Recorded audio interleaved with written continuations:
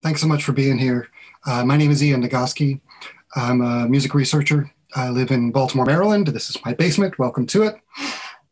I'm going to talk about some old records. I'm a person who's been involved in listening to, thinking about accumulating early 20th century recordings for 25 years or so. And what they are records that were made by immigrants to the United States in the early 20th century. In looking at them and researching them in particular, I've been trying to learn their stories and the contexts in which they lived and doing reissues of them and publishing research when I can. I made my best attempt to have this sound as good as possible. I went out, I bought some stuff to make the audio good, and it didn't work. So what we have is a kind of compromise. I hope it goes okay. I'm going to rely on the thumbs up from the gentleman behind the sound booth there to let me know that this is all going fine so far. Is that correct? Yes, he's giving me the thumbs up. Good. So normally when I talk about this stuff, for 20 years, I've been gathering people around and playing them old records and telling them stories about them. I don't know if you're there. I don't know if you can hear me. I don't know what's going on at all. So I'm just going to be here in my basement yelling at my computer, hoping that it all works out. It's mostly not going to be records. I'm mostly not going to be playing music for you. A few things, and I'm going to be truncating them, which I don't normally do. I try and play whole sides and end a whole song to, right, one of the main purposes of all this is to dignify the lives of some people whose music has not been well remembered. But instead, what I'm going to be doing is a lot of talking and some kind of show and tell. Since time is short, got about 55 minutes to get through a bunch of stories that I'd like to share with you. But I'm going to begin actually by reading you a poem that was written just a few months after I was born. It's called Ordinance on Arrival by a woman named Naomi Lazard, November 12th, 1975. It goes, welcome to you who've managed to get here. It's been a terrible trip. You should be happy to have survived it.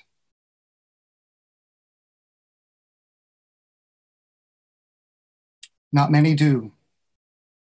You'd like a bath and a hot meal, good night's sleep. Some of you need medical attention. None of them are available. These are things that have always been in short supply, and now they are impossible to obtain.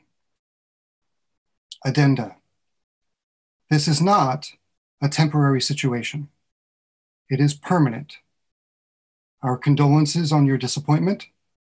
It is not our responsibility.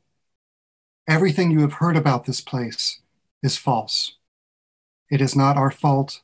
You have been deceived.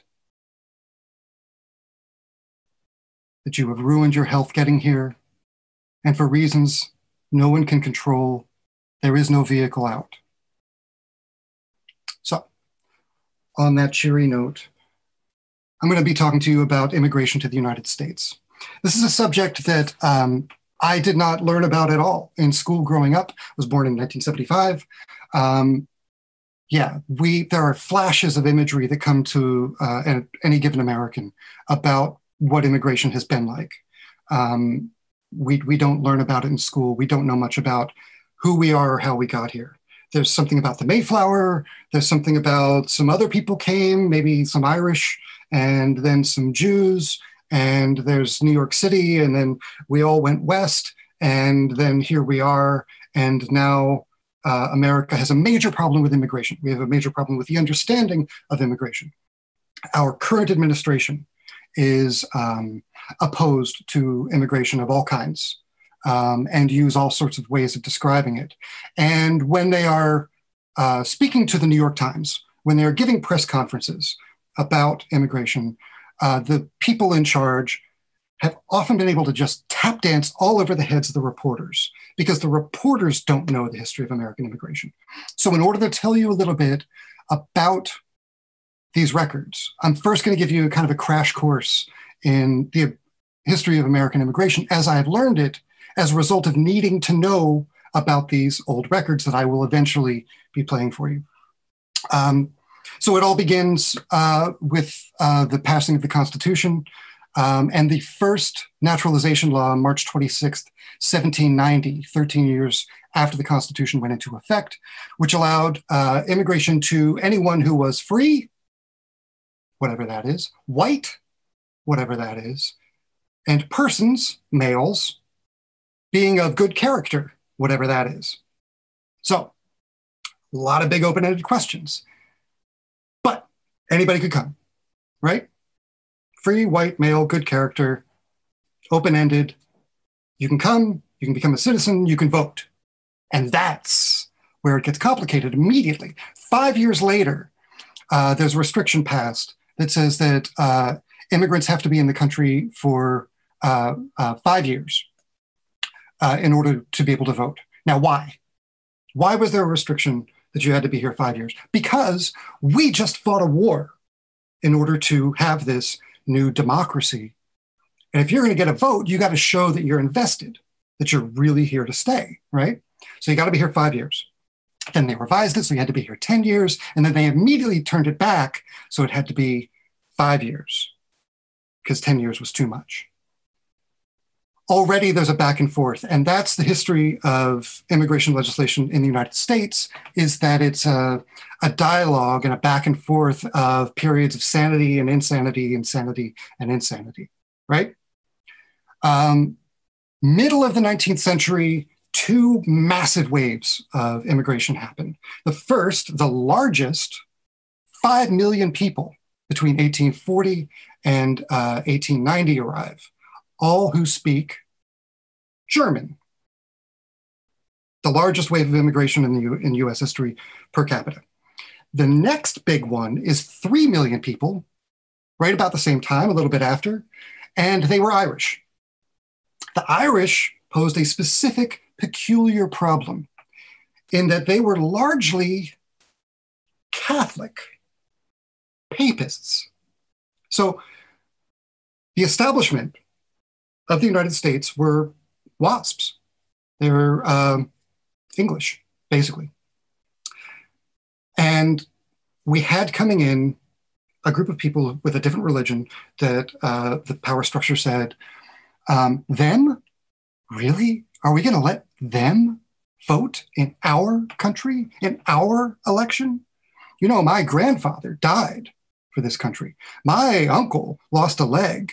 You know, this was very important to us, and we fought and we won. And furthermore, I've made some money over here. Are we going to let the Catholics vote here? Maybe not. Yeah, maybe not. So that gives rise to this massive wave of xenophobia and voter suppression. So for instance, here in Baltimore, there was a series of voting riots in the 1850s. There's a very good book called Violence in America, A Documentary History by Richard Hofstadter and Michael Wallace that describes the rise of the Native American Party, as it was known. Nothing to do with American Indians. They were also referred vernacularly as the Know Nothing Party. After 1854, they sharply increased the severity of election riots. Innumerable street gangs, the Plug Uglies, the Rough Skins, the Rip Raps, and the Blood Tubs, were used by the Know Nothing Party to terrorize immigrants. Gangs developed several methods of eliminating opponents. The Blood Tubs, for example, got their name from a technique of intimidation. Here in Baltimore, they would go get tubs of blood from local butcher shops, and then on election day, heave the tubs of blood over Irishmen's heads and then chase them down the street with knives in full view of everybody else. So all the other Irish would go, nah, maybe it's not worth me voting. Maybe everything's fine and I'll just let them run their country the way they want to, right? But in this way, there were riots between 1857 and 1858, 1859 that resulted in hundreds of deaths on the streets of Baltimore. I'm sorry, dozens of deaths, hundreds of people injured. There was cannon fire in the city. Yeah, it was chaotic. And they won. They won local, state, and presidential elections by doing this. Voter suppression has always been the name of the game when it comes to immigrants. Who gets to vote and who doesn't? 1870, the 14th Amendment addresses naturalization, specifically in light of the freed slaves, but more generally, it's addressed to voter intimidation and groups like the new Ku Klux Klan, who started out as a voter intimidation group, right? So, 1882, we passed the first ever legislation excluding a group of people, saying, nope, you can't be part of us. You're not allowed to vote. The Chinese Exclusion Act, where we said a whole group of people by ethnicity, by nationality, were not allowed to participate in the democracy. And it opened this can of worms that has been creeping and crawling all over us ever since. The justification for excluding an entire ethnicity, language group, nation, race, was that they were by nature monarchists and pagans and would never assimilate and never become American, right? And people went with it, and it stayed on the books for a long time, decades and decades and decades. So right at that time, immigration swells to its, again, largest size. Between 1880 and 1924, America sees its largest wave of immigration. During that period, we erect a big statue that the French give us on Liberty Island off of Manhattan, next to Ellis Island, which was the largest port of entry in the United States. In 1903, we installed a bronze plaque, a site-specific poem at the base of the statue, a poem written by a woman named Emma Lazarus. It's called The New Colossus. You may know it. It's two stanzas. The second one is very famous. It goes, keep ancient lands, your storied pomp, cries she, with silent lips, give me your tired, your poor, your huddled masses, yearning to breathe free. The wretched refuse of your teeming shore, send these, the homeless, tempest-tossed, to me. I lift my lamp beside the golden door. So that becomes this mission statement for immigration in America that we all do learn in school. We go, as I'm growing up, America's a place that welcomes immigrants. We believe that about ourselves. Well, yes and no. Sometimes we do, sometimes we don't.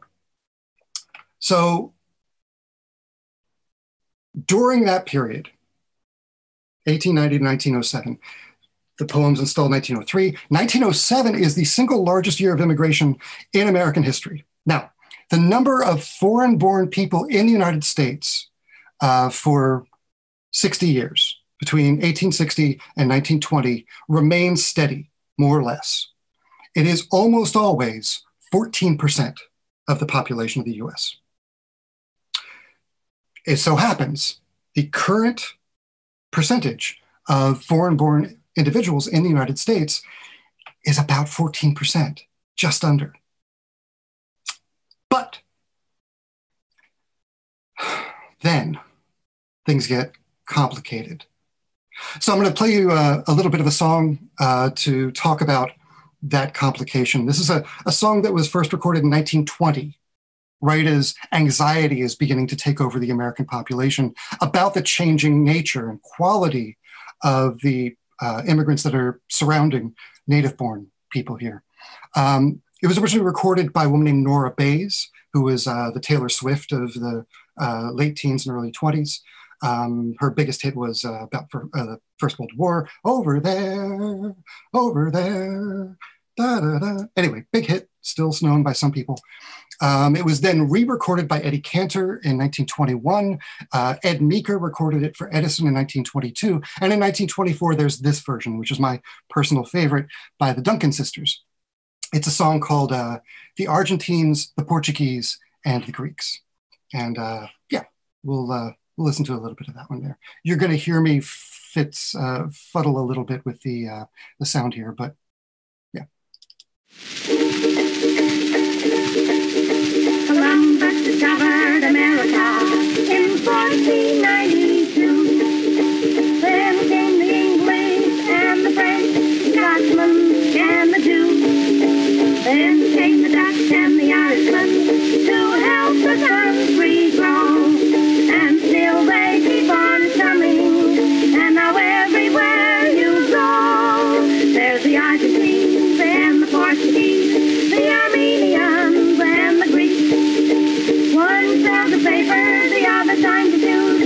all the shades of whiskers off the cheek. And when you ride again on a subway train, notice who has all the seats. Ah, they're all held by the Argentines and the Portuguese and the Greeks.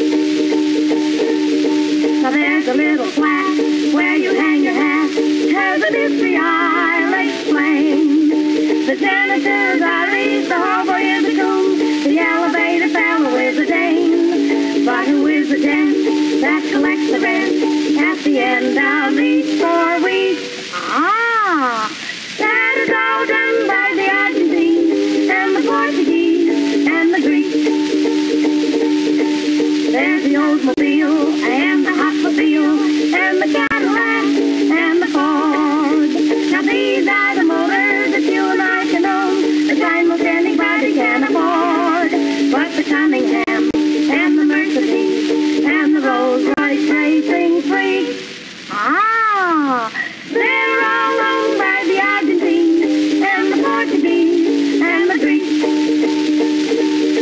Now there's the Argentines and the Portuguese, the Armenians and the Greeks. They don't know the language, they don't know the law, yet they vote in the country of the free. And the funny thing, when we start to sing, my country is of thee, none of us know the words but the Argentines and the Portuguese and the Greeks. They don't know the language, they don't know the law, yet they vote in the country of the free. Now the funny thing, when we start to sing, my country 'tis of thee, none of us know the words but the Argentines and the Portuguese and the Greeks. Okay, American song, right? Here's the British sheet music for it. About a year later. The Duncan sisters were kind of a Topsy and Eva vaudeville act. One wore blackface, the other didn't, and they did this kind of Uncle Tom's Cabin routine thing. I have sheet music of them as well. I'm not going to show it because it's upsetting to some people, the whole blackface thing, but there it is. Anyway, we've got a rather interestingly genderqueer sort of West Side London version of it here. There's modified English referential lyrics. The Normans with William the Conqueror first came to England's shores, then came the Danish and the Dutch, and the Greeks and the Turks in scores. Then came the French and Italians to help the country grow, and still they keep on coming now everywhere you go. Same song was recorded in London, as a matter of fact, by a pair of African-American guys from Washington, D.C., who had immigrated. It so happens. Now, there was Ed Meeker's version of it includes a bunch of accusations of, well, first of all, alcoholism. They all love their liquor. They don't give a nickel for the stuff that runs in rivers, brooks, and creeks. And an extra verse of sexual anxiety. I'm in love with the sweetest girl loves me, and though she's sweet and heartfully our ideals don't agree, I love to dine in the club cafe, paraffin and wine. My girl has a different frame, and she just loves to dine with the Argentine and the Portuguese and the Armenians and the Greeks. He loves to rummage down among the garlic, and her breath will not be over when she speaks. Now the thing I dread is the year we're wed, and our child has made 3 weeks. It will look just like all the Argentines and the Portuguese and the Greeks. Paraffin, by the way, is a viscous white slippery substance used in making candle wax. Anyway, so yeah, it's You Will Not Replace Us. It's anxiety about the fact that America has this wave of immigrants who are coming mostly from Eastern Europe, Slavs, Jews, Italy, and other places where people tend to be Orthodox, Jewish, Catholic, and browner, darker eyes, swarthier features. Yeah, people are uptight about the fact that you get on the subway and the seats are taken by people who they are not as blonde. They are not as waspy looking. America has basically always had 3 ideas of immigration that have run more or less concurrently and more or less in and out of favor. The first was, of course, Anglo-conformism, where an immigrant is supposed to adopt as much of the style of being, the cultural norms of the English as possible, as fast as possible. Conform to the Anglo thing. The next idea is the melting pot. The melting pot is the idea that, look, okay, everybody comes, and then after a while, you take on some of me, I take on some of you, our children get married. Next thing you know, who can tell the difference? We're all part of this big, wonderful blend that becomes our country, right? And the third idea is plurality, what we called in the 1990s, what was that? Multiculturalism. So it's basically like, you got your thing and you got your ways of your cultural thing, I got mine, and we live next to each other. We don't necessarily melting pot that much, but we're cool. We can all function together with some baseline understandings of how we operate. So those three ideas are running in tandem. Meanwhile, this song has a bunch of factual errors that are significant. Number one, number one, there are no Argentines coming to America. None. Zip, zero, zilch. Nobody from Argentina came to the United States in the early 20th century. Argentina saw its own massive wave of inward immigration. Second of all, these are not the people who were collecting the rent and driving all the nice cars, unlike what the song has to say. And third of all, Greeks in particular had been in the United States for a very long time, since the 16th century. The first Greek coffee house in America was established in 1592 by a guy named Canopius from Crete. Beginning of the 17th century, Greeks were established in Florida, New Orleans, Alaska. Early 19th century, James Monroe was in support of Greece's War of Independence against the Ottoman Empire. 1857, Spiros Bozanos opened the Peloponnesus, which was the first Greek restaurant in New York City. So there have been Greeks for a while. Armenians first arrive 1618. By 1870, there are fewer than 70 Armenians in the US, but 1890, there are 3,000. And then 1894 to 1917, 30,000 Armenians arrive. So it's a lot more. Bunch of reasons for that. Some of them we'll get into, some of them we won't have time for. So that song's 1924. And the reason I bring up 1924 is because that's the year that America took a massive left turn in its immigration policy. We had what was called the Johnson-Reed Act. The Johnson-Reed Act was a set of quotas for who could arrive from what country, for every country on earth, how many people could come from every country, right? Where they got the numbers from was from a census from 1890. It was an overt attempt to reset America the exact shade of white that it had been 30 years earlier. It was an overtly white supremacist, WASP supremacist view of what America should look like and feel like culturally. So for instance, the numbers started out, 51,272 Germans were allowed to arrive each year. Great Britain and Northern Ireland, 34,007. Poland, 3,982. Italy, 3,854. Portugal, 503. 4, Syria, Turkey, Egypt, Bulgaria, Greece, Palestine, and Albania, 100 each. 100 people per year. 120 Armenians per year. Now, how did they pass this legislation? How did they convince Americans who were going through this anxiety about the changing quality of American culture and our shade of white, was through science and through experts. So for instance, Harry H. Laughlin was born in 1880, educated in Missouri, got a PhD from Princeton, spent his whole career as an academic going to prisons and mental hospitals, studying the number of immigrants in each place. And his conclusion was that people from Eastern and Southern Europe were vastly more inclined toward feeble-mindedness and criminality than people from Northern Europe. And he winds up publishing, for instance, this book, Immigration and Conquest, published by the Special Committee of Immigration and Naturalization of the Chamber of Commerce of the State of New York in 1939.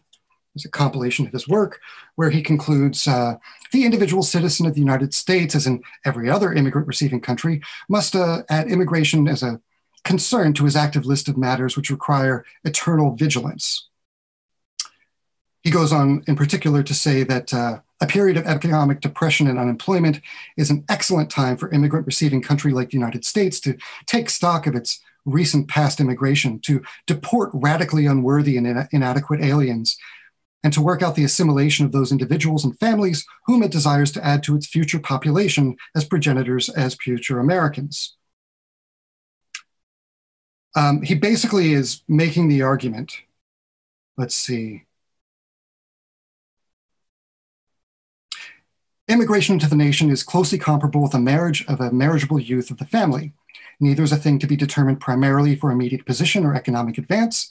In the long run, both for the family and the nation, the addition, the acceptance of the outside individual should depend on hereditary stuff, physical, mental, and moral. You have hereditary mental, moral, and physical attributes, he says, out of which the newly added group member is made. So his basic argument is, would you want your daughter to marry one? He's coming from a farming culture, and as an academic is a person who's beginning to understand Darwinism a little bit and getting it wrong, the eugenicist phase of social science. So I'll play you a little bit of a record made in 1927 by an Armenian in New York City, a guy named Nishan Keljekian. He was born in 1886 or 87, died 1962, arrived at Ellis Island November 13th, 1911 at the age of 25 from present-day Elazığ in Turkey, about 200 miles north of Aleppo.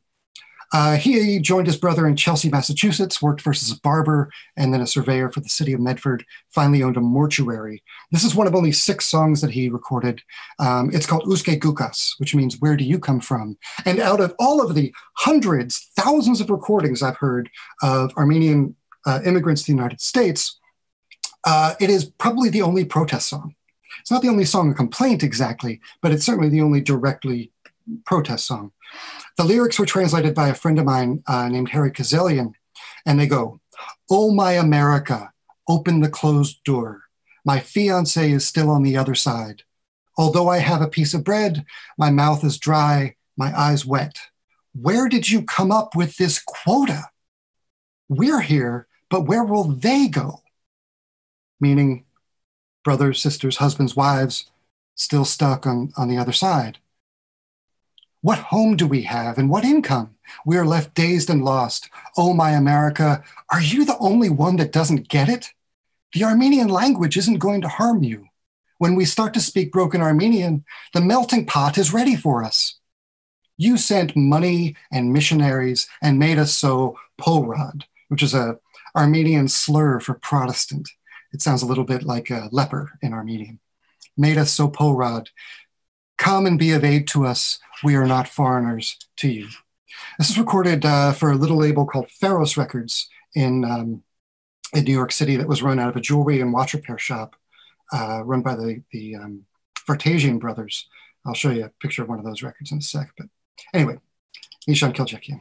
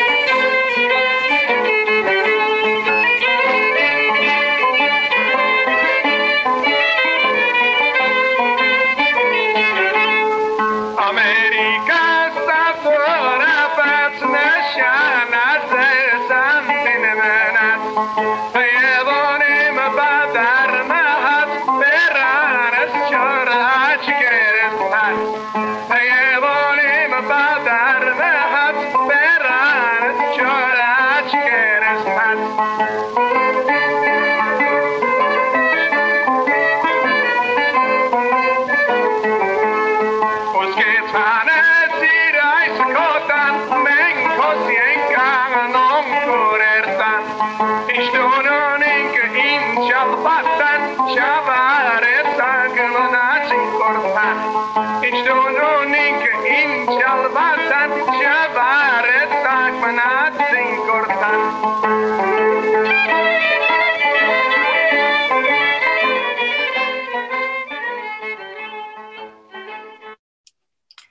So there were tens of thousands of Armenians in the US whose families needed out of the collapsing Ottoman Empire in the 1920s and who couldn't come. One of the things that happens as a result of this is that illegal immigration goes up. People find ways in through Cuba and whatever. The violin player on that track may have been Nishan Kaljekian, who in fact did immigrate illegally through Cuba, made it up to Detroit within a few days, tried to get naturalized, couldn't, went to New York and lived as an illegal immigrant for decades, working at the Vartasian Brothers jewelry and watch repair shop as a diamond setter. He winds up recording, in fact, on the single most biggest selling Turkish language record, probably in American history, which was made by a Greek guy named Achilles Poulos. This is it. It's called Neden Gedim Amerikaya, Why I Came to America. Poulos was an extraordinary person from Western Turkey, immigrated with another guy, a friend of his named Marco Melkon, both of them oud players, very good friends. Poulos, every story about him that you hear includes a certain amount of drinking. He ran a kind of a speakeasy around 34th Street and 8th Avenue. Cops would come and shut him down, and then he'd reopen right away as soon as he got out of the tombs. This record was a massive hit, probably sold maybe 100,000 copies. This is one of 7 or 8 copies I've owned over time. Yeah, it was $1.25 to get it. And the lyrics are basically, let's see, why I came to America, I wandered over here and now I regret it 1,000 times over, but it's too late, it can't be helped. I wish I'd never gone, I wish I'd never seen. Darling you, America, I wish I'd never come. So that's why this record sold, because it expressed the ambivalence of people who, you know, had made the choice. They'd come over thinking they were coming to what the Chinese immigrants tongue-in-cheek referred to as Gold Mountain. America was making a marketing push all over the world to immigrants to convince them that, you know, streets were paved with gold. That was a line that was used as marketing by steamship companies who were rounding up immigrants and trying to bring them over. It was a big industry, steamship industry. So for instance, this is a family photo album from the early 20th century. Inside, you've got, you know, pictures of the family. The outside is a steamship and little American flags and shields all over it. That's the thing that made you American, was the ship coming over. So you make the choice, you come over, and now what? Well, it's complicated. So hopefully we'll get to some of those stories, maybe not. I'll tell you that the context for Near Eastern immigrants, let's talk about a little bit. They were exotic for a long time. The first recordings of in the Turkish and Arabic languages were made at the Columbia World Exposition, September 25th, 1893 at 8:45 in the morning by an academic named Benjamin Ives Gilman. He produced a group of cylinder recordings for study purposes of Javanese that were playing and Northwestern Indians and various people. But he records 7 recordings by 4 uncredited Turks, 2 men playing oud, another playing violin, woman playing tambourine, and a quartet from Beirut, including an oudist named Khalil Zakaria, a kanunist Meliki Soror, and a percussionist named Maria Lisme, who also gave an oud demonstration. Now, those are not recordings that are on the internet. You have to go to the Library of Congress and sit down at a booth in the American Folklife Society to hear them, which I did. They're interesting, and there's a lot to be said about them. But one of the interesting things about his notes in them is that the percussionist on them was not named, but was said to be only a woman playing tambourine who was a dancer well known at the fair as a star of Constantinople or some other locality. So it may have been Mademoiselle Rosa, or it might have been Farida Mazar Saropoulos, who was born 1871, died 1937, who was the Syrian wife of a Greek Chicagoan. It may have also been someone else named Little Egypt. Little Egypt was the breakout star of the Columbia World Exposition for several reasons. Number one, she was apparently very good, to such an extent that apparently Mark Twain had a heart attack while watching her dance. The dance that she did was then called the Hoochie Coochie dance. It's now called belly dancing. A lot of what we know or think about Little Egypt comes from a privately published bit of research by a woman named Donna Carlton called Looking for Little Egypt. We don't exactly know who Little Egypt was. There were several people who recorded under the name. But the other reason why she's a significant figure, apart from her being this important idea for the Middle East among Americans, is that she danced to a song that is still well known among basically all Americans, because it goes, na, na, na, na, na, na, na, na, na. There's a place in France where the naked ladies dance. There's a hole in the wall where the boys can see it all, is the lyrics that I learned on the playground when I was in second grade or something. And that song was composed actually by the 22-year-old entertainment director of the Columbia World Exposition, whose name was Saul Bloom. Saul Bloom is an amazing person, and it's because of Donna Carlton's work in particular that we know much about him. He was born in 1870 in Pekin, Illinois, son of Jewish Orthodox parents, raised so poor that he only ever attended one day of school in his entire life. Went into business for himself, buying and selling stuff, including medicated window screens, which was a total scam. They don't work. But he made so much money that by the age of 19, he was able to buy a ticket for himself to go to Paris for the exposition there. And there he saw an Algerian troupe of dancers, female dancers. And he thought to himself, oh my God, I'm going to bring them to America and I'm going to make $1 million. People are going to lose their minds when they see this, right? So he signs them up right away to a contract, comes back to America, starts trying to book shows, winds up with this job running all of the entertainment at the Columbia World Exposition, and sets up these Near Eastern dancers. And he gives them this song to dance to. It's called The Streets of Egypt. Which apparently maybe he stole from a French song, which was stolen from an Algerian song. It's not clear. But that song became the iconic musical shorthand for all of the Middle East. It's in like a ton of cartoons. Whenever you hear that song play, that means somebody's from the Middle East. Anyway, huge song, right? Recording in the Turkish language in the United States doesn't begin commercially for decades later. February 13th, 1912, at Columbia Record Studios in Manhattan, which is in the Woolworth Building. It was then the tallest building in the world. It had 6 elevators that ran 6 days a week.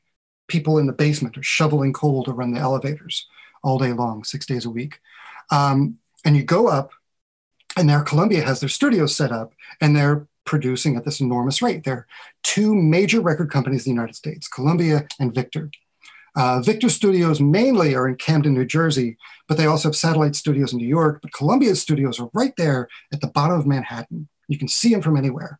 And all these immigrants look up at this building, and there is a chance to record. And Columbia puts out what they call their E-series, starting about 1903, 1904. And they're producing, well, the first thing they do is they start releasing material for the immigrants that was recorded overseas. And they start releasing material for the largest immigrant groups there are. So Germans, Italians, and then more and more of the other smaller ethnic groups are having music released for them. And then they start recording material recorded locally by immigrants themselves for the immigrant market, and it works. Doesn't work always right away because the guys who are running the record companies are idiots as most people who run record companies are, they think they know what people want, and they're wrong. Because what they think people want to hear is aspiring middle-class music by trained performers, tenors who go, la, la, la, la. Well, nobody wants that. People want down-home music like they remember from their village, right?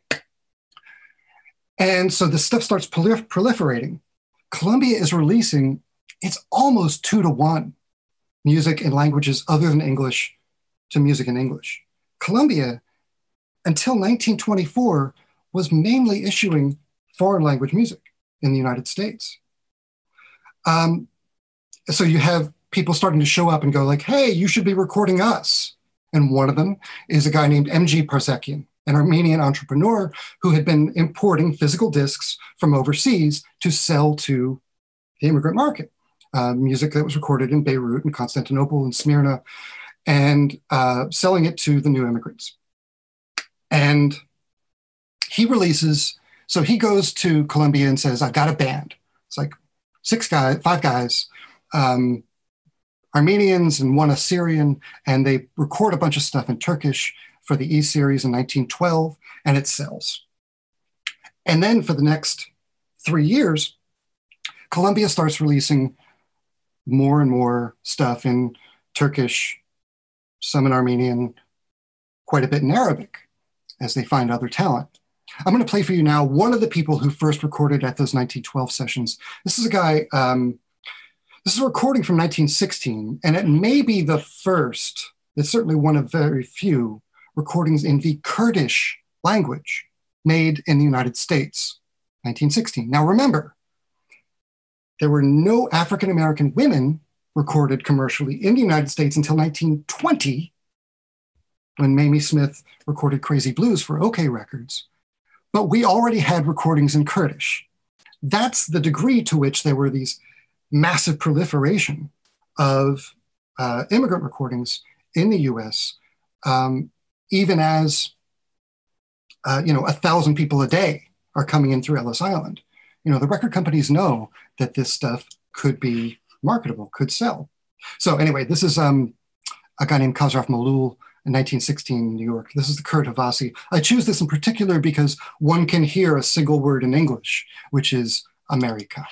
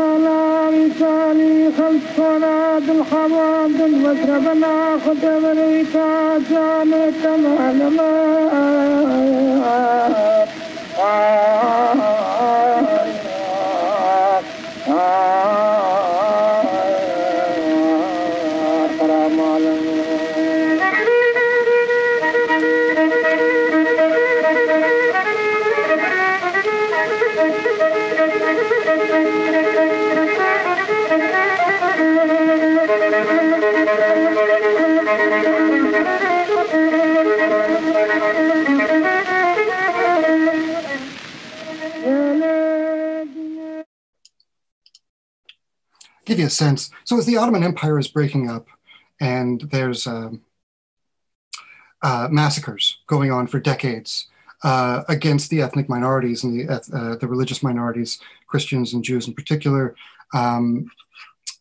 people are fleeing for decades. And that's how the Armenian population in particular winds up swelling so rapidly.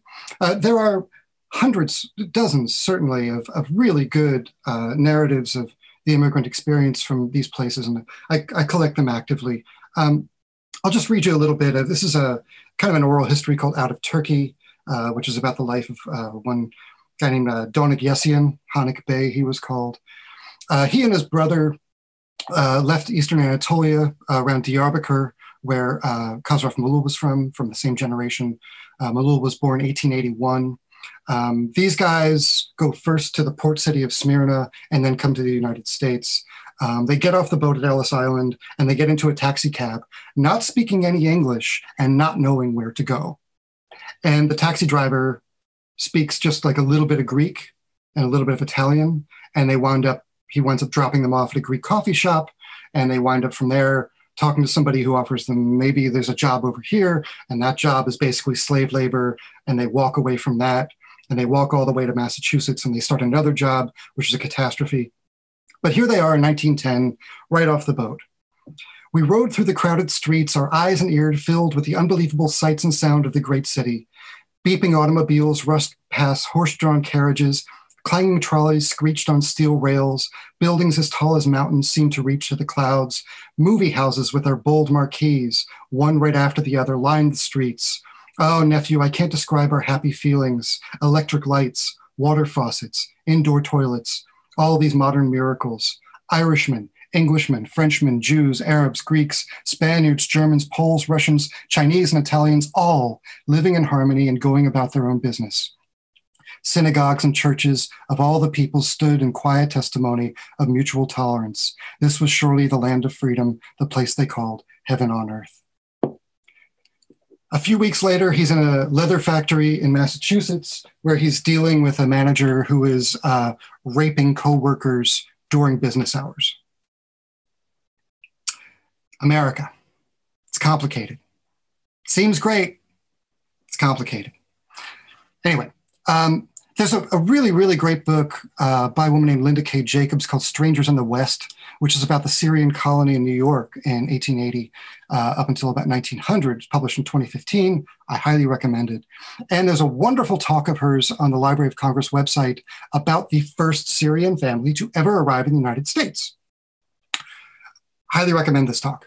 And just to summarize briefly, the family that immigrated was headed by a guy named Yusuf Arbili. He was born in 1825, 5 miles outside Damascus. He was a college instructor. 1860, he brings his family to Beirut. He founds a school there for Orthodox Christians.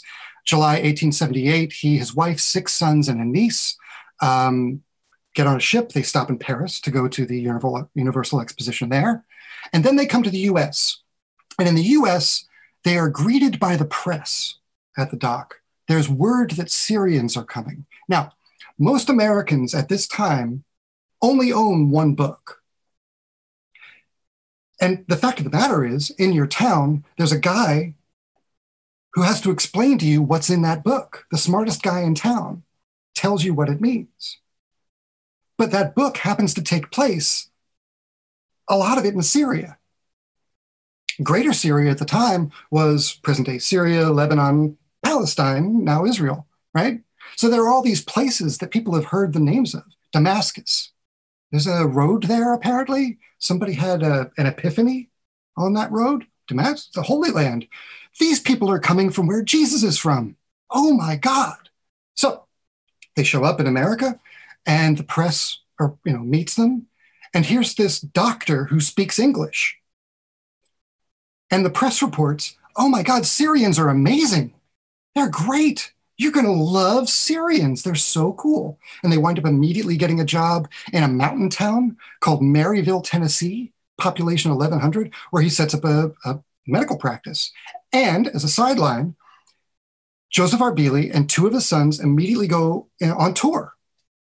And they start doing tent shows where you can go and for 25 cents for adults, 15 cents for kids, you go in this tent and you can see people from the Holy Land dressed up like Ottoman citizens. They were not the first nor the last Syrians to have had this profession. Here, for instance, is one Princess Rami Haidar. is the name that she used, who was a professional touring speaker about being from Syria, because Americans wanted to know what it was like being from there.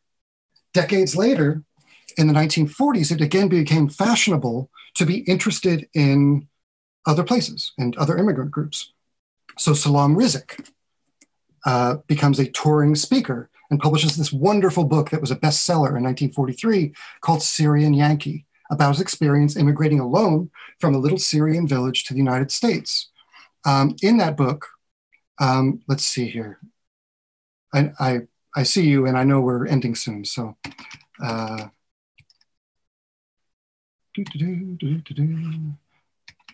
there's a quote from Salam Rizik that I want to read to you. Ah, yes. He was born in 1908, comes to the US in 1927, says in 1943, "Sometimes I think democracy has succeeded too well. It has made success possible for people who did not deserve it. They found freedom here and thought it was only to fill their own selfish desires. They used, or rather abused, that freedom to achieve power, and now they want to use their power to destroy that freedom." Sound familiar? Okay, I'm going to end not by playing you Alexander Malouf as I'd hoped to do because I yammer on too much, but I've released dozens and dozens of hours of recordings online. They're widely available. There's no sense in me playing everything. I've written a lot about this stuff. canary-records.bandcamp.com. There is so much to share and so much I want to tell you. What I'll do is I'll share with you a little bit about Anzia Jezierska, who is sort of the patron saint of a lot of my work. This is from her first book, Children of Loneliness. She wrote in 1920 in Good Housekeeping magazine, "When the editor told me that he would give me my chance to speak to Americans out of my heart and to say freely, not what I ought to feel, not what the Americans want me to feel, but what I actually do feel, something broke loose inside me, a tightness that had held me strained like one whose fists are clenched, resisting what? Had I not come to America with open, outstretched arms, all my earthly possessions tied up in a handkerchief, and all of the hopes of humanity singing in my heart? Had I not come to join hands with all of the thousands of dreamers who had gone before me in search of the golden land?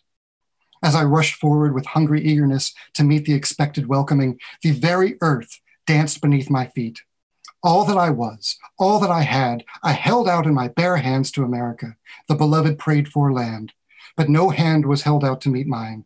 My eyes burned with longing, seeking for a comprehending glance. Where are the dreamers, cried my heart. My hands dropped down, my gifts unwanted. I found no dreamers in America. I found rich men, poor men, educated men, ignorant men, struggling, all struggling for bread, for rent, for banks, for mines, rich and poor, educated and ignorant, straining, wearing out their bodies, their brains for the possession of things, money, power, position, their dreams forgotten. I found in this rich land man still fighting man as in the poorest part of the old country, just as the starving Romanian Jews who had nothing to eat in their homeland but herring, when they became millionaires, still ate herring from golden plates at banquets. So, throughout America, the dollar fight that grew up like a plague in times of poverty, killing the souls of men, still goes on in times of plenty. I had expected to work in America, but work at something I loved, work with my mind and my heart, prepared for my work by education. I had dreamed of free schools, free colleges, where I could learn to give out my inmost thoughts and feelings to the world. But no sooner did I come off the ship than hunger drove me to the sweatshop to become a hand, not a brain, not a soul, not a spirit, just a hand, cramped, deadened into part of a machine, a hand fit only to grasp and not to give. So, the Johnson-Reed Act that restricted immigration by quotas from each part of the world, where, by the way, the number of immigrants allowed in between 1924 and 1965 from Asia and Africa was 0, lasted for 40 years. So if you were born in the 1940s, you grew up in the most homogeneous, monolingual culture that America ever had. And if you saw the waves of immigrants that arrived in the 1970s and 80s, you saw, again, America change color, change culture. as people came from Asia and Africa. And if you are my father's generation, the president's generation, you look at this and say, this is not my America. This is not the America that I know and I grew up in. Because the America you know and grew up in was the most backward, racist America that there ever was. And it's not who we are or what we represent truly. It's not the one represented by the new Colossus and Emma Lazarus. It's not the one that all of these other people gave to us on records. Anyway, thanks so much for listening. I'm sorry to yammer on so long. There's so much music available that I hope we can share. Thanks again. Y'all take care.